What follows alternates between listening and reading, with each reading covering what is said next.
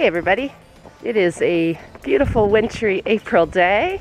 I thought I would show you my new purchase, which is a Grober automatic lamb feeder. Yes, it was an investment, and yes, it's been on the wish list for quite a few years. I just never really thought I could justify it with a handful of lambs here and there. Since I've changed to this new breeding system, the groups are a whole lot bigger. And with that, if you do have multiples with it, multiples being over twins, then all of a sudden I have a lot of bottle babies, and I was not keeping up. I was failing miserably. I think at one point I was around 26 bottle lambs, and I was losing one like every day. I just could not keep up. The good ones would get on the pail, the nipple pail. I would transition them onto a bottle, and then the bottle onto a nursing pail, so a pail with 5 nipples on the bottom, and they just were not, if they were weak at all, which typically they are when I grab them, they just couldn't compete with the ones that were strong. And when you're busy still trying to finish lambing groups, all of a sudden you miss it too. So I was just becoming a poor manager pretty quick of all these bottle babies. So we did make the decision on buying this machine, and then winter decided to come again. This building is not insulated. And when it's cold outside, it's cold inside. During the day, it's okay, it stays above 0, but at night, if it's -10 outside, it's under 0 inside. And that machine needs to be, the water needs to be not frozen, the machine needs to be not frozen. So we had it going for like 2 days, and we were like, back to the drawing board, we need to insulate this.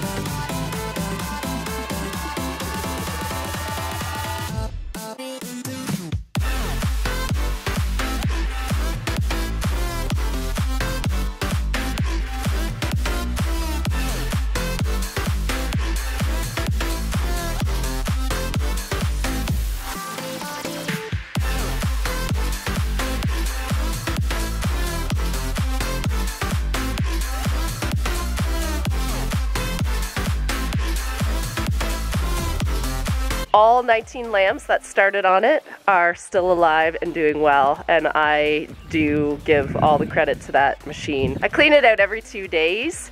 I would think with more lambs on it, I should probably do it every day, but they seem to, with only 2 nipples going, they seem to keep it chugging, keep it working, and so far I haven't seen any scours or bloats, so I'm hoping that that's okay.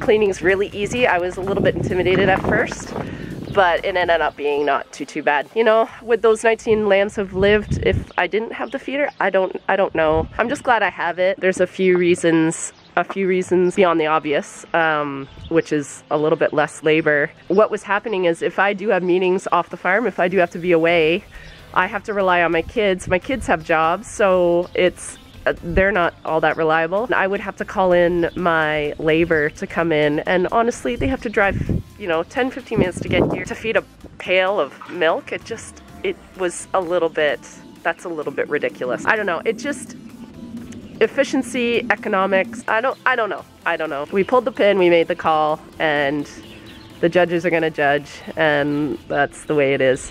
There are different machines on the market. I know there's a Lactec machine. I think every machine is better than me. I have some good friends at Grober. That doesn't mean I got a discount by any means, but I really wanted to support Grober. You know, they respond to my emails right away, my texts, if I have questions. And so they're just really good people to work with. So that's why I chose them. Their office, I think, is in Cambridge. And yeah, I can't say enough good things about them. I'm feeding the Grober acidified milk replacer. So I think right now I'm going through about, I think I fill it every 3 days and it's not quite empty.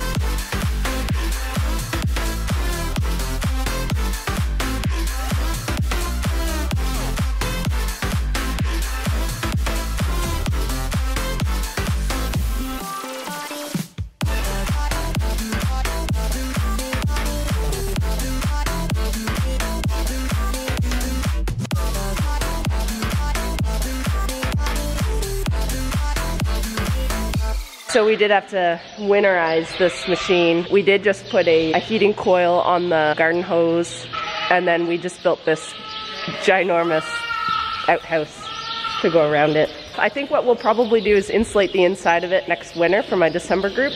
What I've found with the bottle babies is to always have a pail of supplement water. We want to get them transitioned off this thing pretty much, you know, 30 to 40 days, I think is going to be my goal. And also introduce the feed as quick as we can.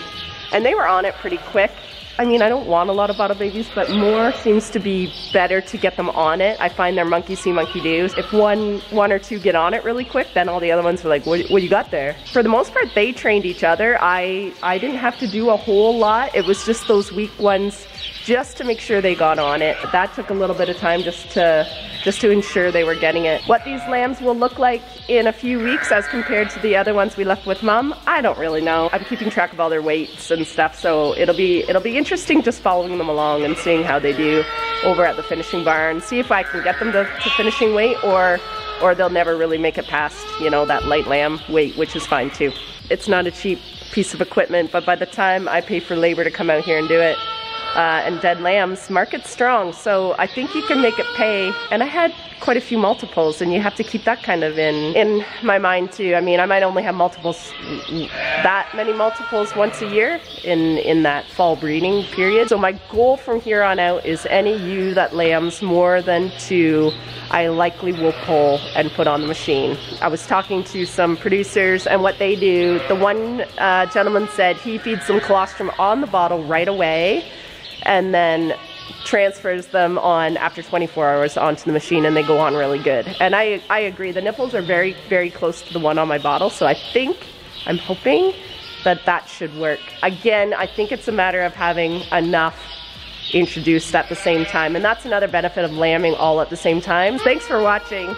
If you do have any questions about the machine or about, you know, Grober at all, I will link Grober's website in the description below. And I mean, like I said, they're great people to deal with.